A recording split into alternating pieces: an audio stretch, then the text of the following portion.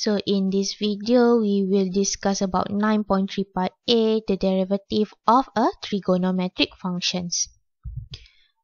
Basically, altogether there are 6 different trigo functions that you can differentiate. So we will go through one by one. The first function would be y equal to sine x, and the derivative of it would be cosine of x. Second one, we have cosine of x, and the derivative of it would be negative sine of x. Next one, our third function is tangent of x, and the derivative of it would be secant squared of x. Our next function would be cosecant of x, and the derivative of it would be negative cosecant of x cotangent of x. Proceed with the next one. We have a secant of x, and the derivative of it would be secant x tangent x. And our last function, cotangent of x, and the derivative of it would be negative cosecant squared of x. So for our trigo function, sometimes we will encounter where we have a higher degree of our trigo function. Let's say if we have sine cube or sine to the power of 10. So if we encounter this case, we will have to use power rule. And we will discuss this more through our exercise. Proceed with example 12. We have to find the derivative for each of the following function. Part A, we have to find the derivative of y equal to 2 cosine of x minus half sine of x. So our dy dx in this case would be equal to 2 is basically a constant, so you just have to rewrite it back. Now we have to differentiate cos of x, and derivative of this would be equal to negative sine of x minus half. Once again, it's just a constant, you just have to rewrite it back, and derivative of sine x in this case would be cosine of x. So our final answer here would be negative 2 sine of x minus half cosine of x. Moving on, part B, we have y equal to tangent of x minus 2 cos x plus 3x cubed. We have 3 main terms here. You just have to differentiate one by one. So in this case, our dy over dx would be equal to derivative of tangent x would be equal to secant squared of x minus 2. Derivative of cosine x would be negative of sine x, and derivative of 3x cubed would be 9x squared. So here our final answer would be secant squared of x plus 2 sine of x plus 9x squared. Proceed with part C. We have y equal to sine x minus 4 secant of x minus 8. So our dy dx in this case would be first function sine of x, derivative of it would be cosine of x minus with 4. Next one, we have secant of x, so the derivative of this would be secant of x tangent of x minus 8. In this case, the derivative of it will be 0, and that will be your final answer. Part D, we have 2 over 3 cotangent of x minus sert of x. Remember, sert of x is just basically x to the power of half. So dy dx in this case would be 2 over 3. Next, you have to find derivative of cotangent x, which in this case would be negative cosecant squared of x minus with x to the power of half. You just have to use the basic rule, so bring power to the front, half x, all power would be minus 1. So now our final answer would be negative 2 over 3 cosecant squared of x minus 1 over 2 sert x.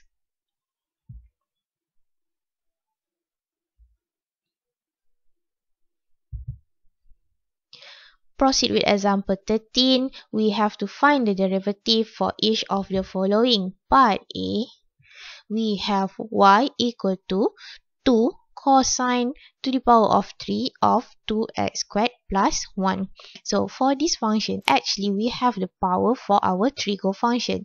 This can be rewrite as 2 times with cos of 2x squared plus 1. The whole thing is cubed. In order to differentiate this, we have to use the power rule. So here our dy dx will be equal to 2 times with 3. Everything inside the square bracket, you just have to copy it back. So we will get cosine of 2x squared plus 1. Next, all power will be minus 1. So 3 minus 1. That's the first stage. Now, we have to differentiate our trigo function. So, derivative of cosine in this case will be negative of sine. And everything inside the circle bracket, you just have to copy it back. So, we will have 2x squared plus 1. And last step, every equation in our square bracket also must be differentiated. So in this case, derivative of it will be 4x. So basically, we have 3 stages. First, you differentiate the power of our trigo function. Second part, you differentiate our trigo function itself. And third part, you have to differentiate the function of our trigo function. So here our final answer will be 24x.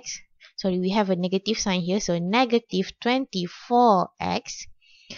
And then times with cos of 2x squared plus 1. The whole thing will be squared. Times with sine of 2x squared plus 1. And that's going to be our final answer. Moving on for part B. Part B, we have y equal to 2 times with cosine of 2x squared plus 1, the whole thing to the power of 3. So, different case for this question because we only have the power for our function itself and not our trigo function.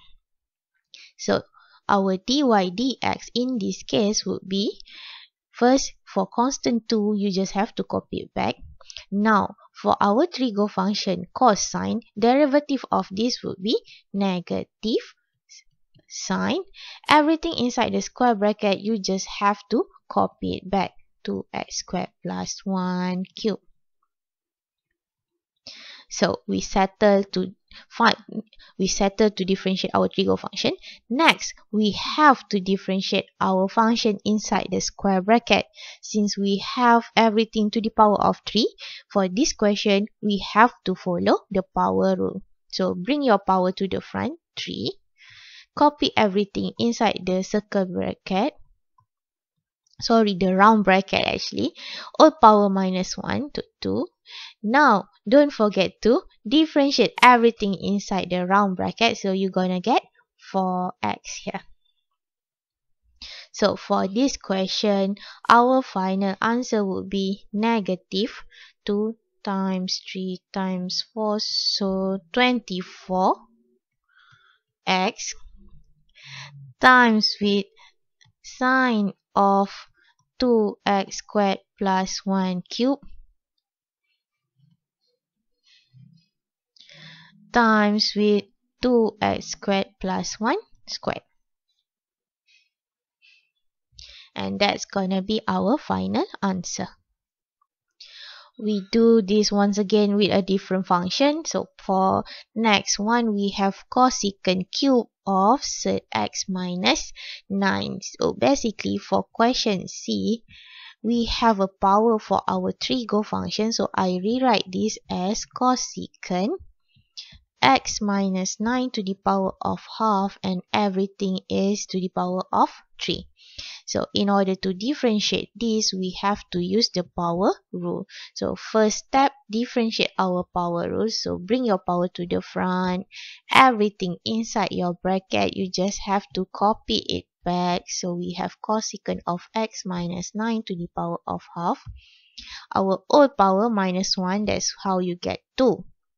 Now, we have to differentiate what's inside the square bracket. So first, you only have to differentiate your trigo function, which in this case, derivative of cosecant would be negative cosecant. For our function, you just have to rewrite it back. So in this case, we will have x minus 9 to the power of half. I make a mistake here, so actually here would be half.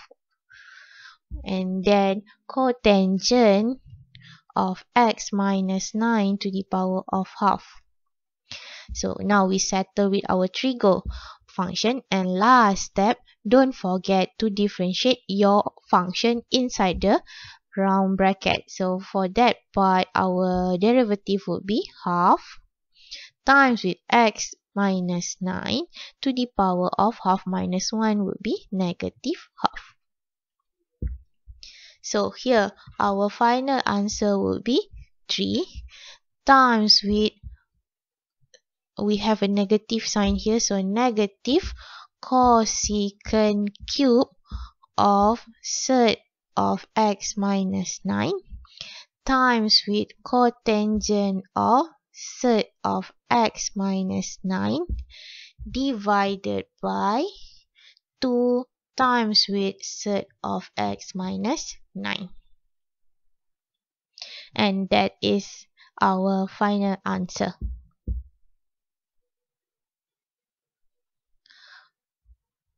Sorry, we have a power 2 here. 2. Okay. Proceed with question D. We have cosecant of third x minus 9 cubed. So if I rewrite back this, we will have cosecant of x minus 9 to the power of 3 over 2. We don't have any power for our trigo function. So first step, you just have to differentiate our trigo function. Derivative of cosecant would be negative cosecant. For our function, you just have to copy back. So x minus 9 to the power of 3 over 2. Cotangent of x minus 9 to the power of 3 over 2. So that's the first part. We settle with our trigo function. Now, we have to differentiate our function, what's inside the square bracket. So following our power rule, so we will have 3 over 2 x minus 9 to the power of 1 over 2. And if we differentiate once again what's inside the bracket here, we will get 1. So our final answer here would be 3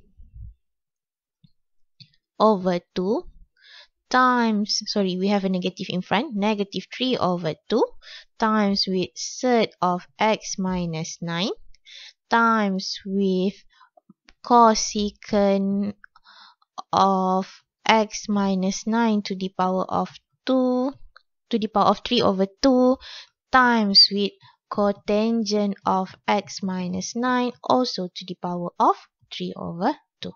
And that's gonna be our final answer.